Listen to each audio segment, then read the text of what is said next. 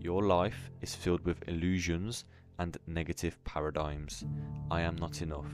When I get XYZ, I'll be happy. I am not confident. Why do I always have problems?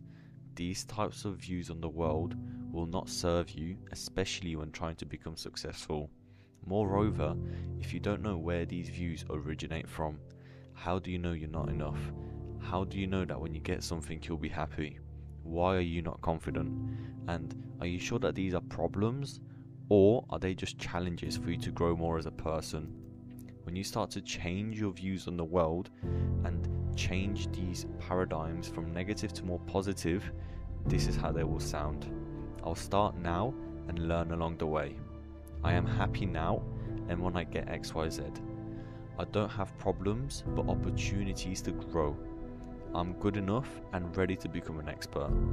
All of a sudden, you've gone from an unconfident, a bit of a lost person, not really knowing where they're going, to a person who's ready to grow, ready to take opportunities aboard, and ready to become their best self and attain self-mastery.